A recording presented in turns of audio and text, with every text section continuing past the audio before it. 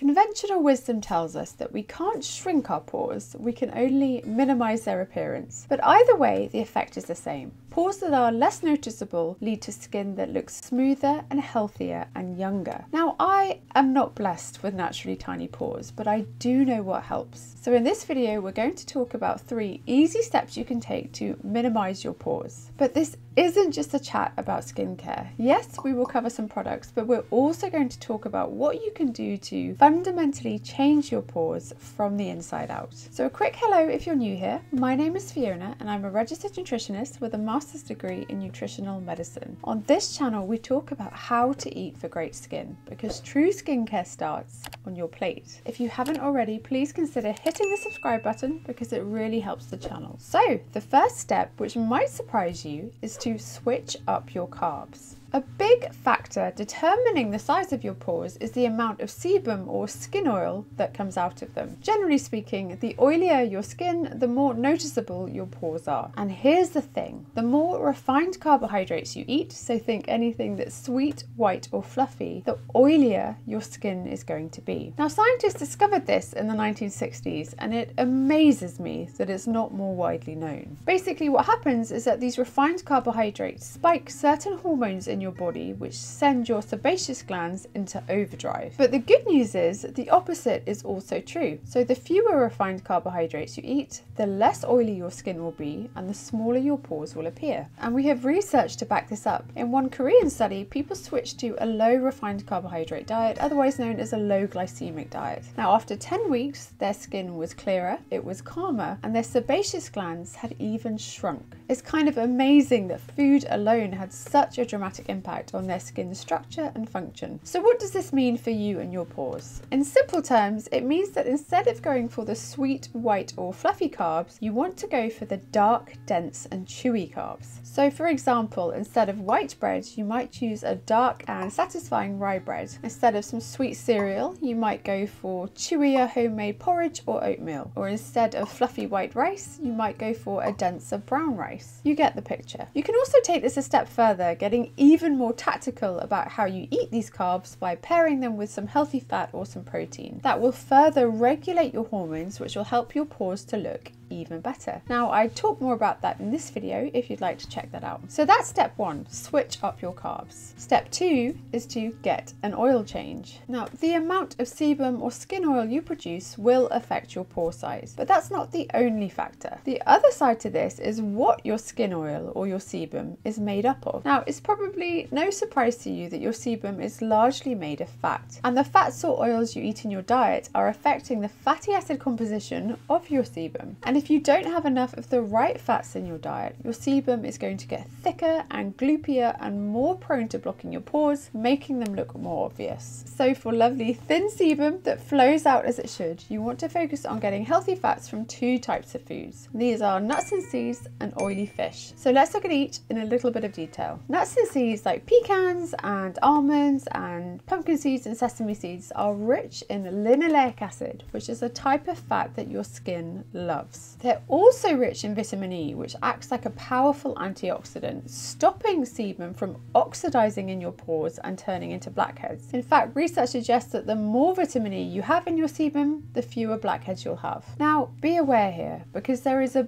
big difference between the fats found in whole natural seeds and the fats found in seed oils like canola oil or sunflower oil. The problem is once you heat or process the fat, it fundamentally changes its structure and your skin just doesn't love it anymore. In fact, that type of fat can actually encourage bigger pores. So avoid processed oils as much as you can, but for smaller pores and smoother skin, eat a handful of unroasted and unsalted nuts or seeds every day. Now, as mentioned, you also want to eat oily fish. This is because not only do the fats in oily fish have an anti-inflammatory effect on your skin, but they also help to liquefy your sebum. And remember, for smaller pores, you want sebum that flows out. So aim to eat oily fish like salmon and mackerel and sardines and herring once or twice a week. If you eat an exclusively plant-based diet or you just can't stand the thought of oily fish, then you might want to explore taking an algae supplement which also contains these types of healthy fats. They really are that important for your pores.